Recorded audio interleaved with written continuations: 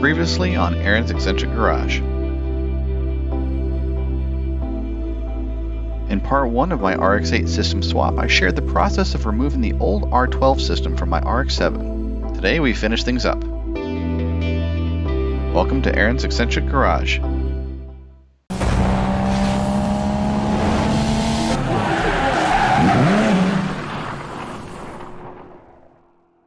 So after waiting a couple of weeks for my custom lines to be made by JP3 Motorsports, and you can see the sticker that they included, the parts are finally here. So just a quick run through what actually comes in the kit. Prior to filming this video, I actually already unboxed and opened the kit to make it easier to display the contents of the kit itself. As part of the kit, you'll receive multiple lines for the discharge, liquid, and suction return line. The kit also includes all new hardware and electrical connections for the components.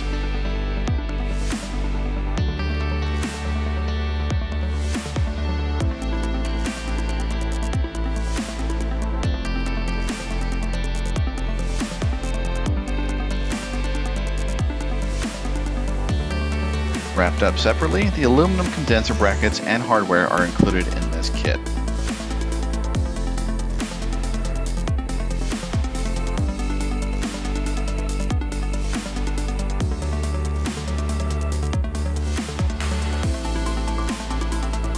In addition to the compressor adapter brackets and hardware, this kit also includes a new expansion valve designed to work with R134a and the corresponding evaporator in my car. So now that I have the kit from JP3 Motorsports, it's time to put it all together and get the car back together. Before assembling the brackets on the radiator itself, I decided to take a little time to polish the radiator and bring it back to life a little bit.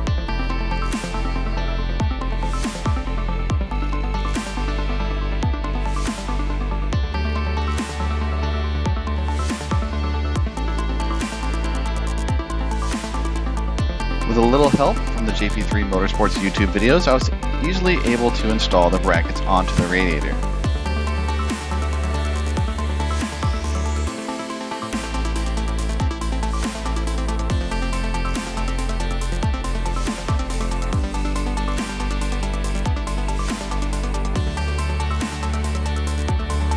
Alright, so interesting discovery. So I just unboxed my RX-8 condenser, and it has these very interesting little tabs that are welded in to the actual condenser, and these actually don't belong.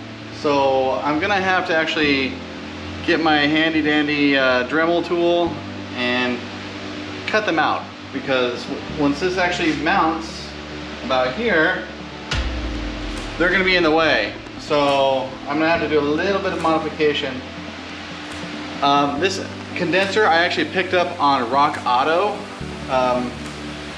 It's supposed to be OEM, but apparently, I don't know, maybe I missed a step, maybe I don't know. So flash forward a little bit, and I was able to use my Dremel to cut through the welds in the aluminum just to pop off the brackets, not doing any damage to the condenser. So now it's time to actually mount the condenser to the brackets that are connected to the radiator.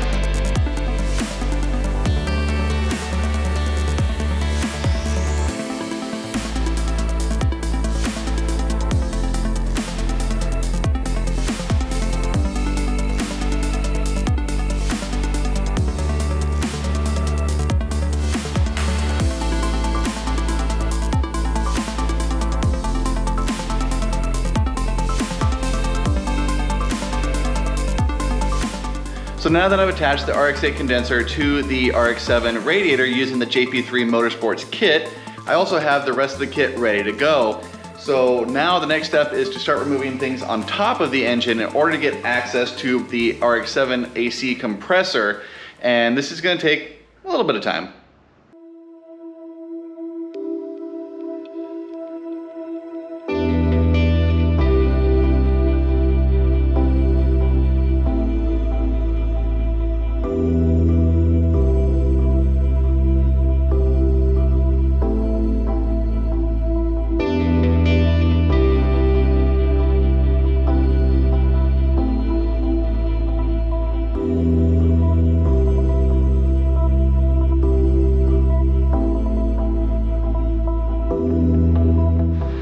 Okay, so a few updates about the install of all the various components.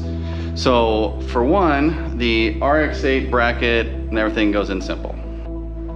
Now when it comes to actually installing the radiator and everything back using the brackets and everything, with the installation kit, there were a couple of fitment issues that I ran into, and I wonder if it's just because I'm running a Mishimoto aluminum radiator plus the OEM fans and then the JP3 Motorsports RX-8 condenser bracket kit. So it's a mouthful.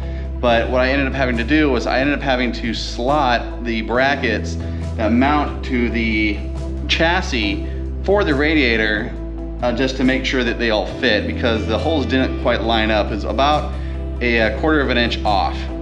So the actual plumbing of the new lines coming off the condenser is pretty straightforward, at least so I thought.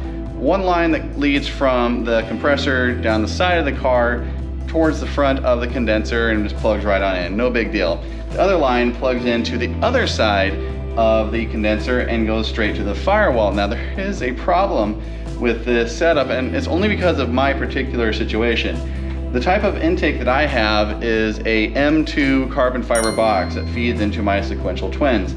Now this normally wouldn't be an issue, I think, if you had let's say like a Greddy or maybe a single turbo, but because of the style of box that I have, this is actually goes down into the side between the rail and also the fans, blocking the space that would normally be plumbed for this line.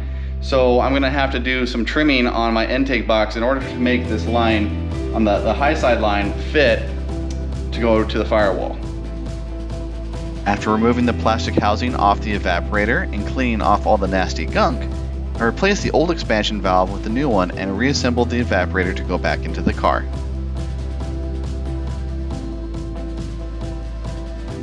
Alright, so now I have the RX-8 compressor installed with the brackets, along with some of the lines to the front of the car for the RX-8 condenser as well. So the next step is going to be running the rest of the lines to the evaporator box lines that are at the firewall. And once I do all that, then I should be able to start testing the system for leaks by pulling a vacuum.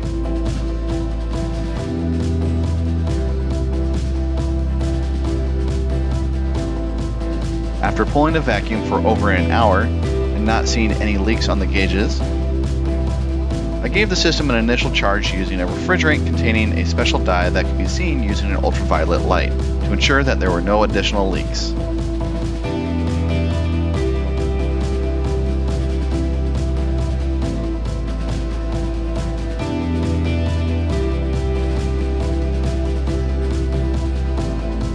Since the system was fully charged and there were no additional leaks, it was time to see just how cold this system could really get. Since our low temperature of the day was only going to be 93 degrees Fahrenheit, I decided to hit the road as early as possible. To my surprise, while driving at freeway speeds, I was actually seeing temperatures coming out of the vents in the low 30s. Okay, so after a couple weekends of working on the Mazda RX-7 and getting that RX-8 AC conversion kit installed from JP3 Motorsports, I wanted to share my final thoughts. So this kit is sold as being plug and play, which I would say is 90% true. And the other 10% I would say is mostly due to my car having some custom modifications anyways. So everything is pretty much plug and play, as they say. Really easy thanks to the videos on YouTube that show you how to take care of certain things. That other 10% mostly was due to fitment issues with the brackets and trying to get it in the actual spot on my car. Now if you have a Dremel tool or basic shop tools, this is an easy thing to do. Just you might need to trim here or there just to get things to fit just right. But once it's in, it looks great, it fits well, and also it works very, very well. So if you're looking to either add R134 system into your car, let's say your Mazda RX-7 doesn't have any air at all, I would highly suggest using this kit from JP3 Motorsports. And also they're extremely helpful. During this whole process, I was sending messages, asking questions, and they were very quick to respond, very friendly. So give them a shout out. But also thank you for checking out this video, and until next time, keep driving.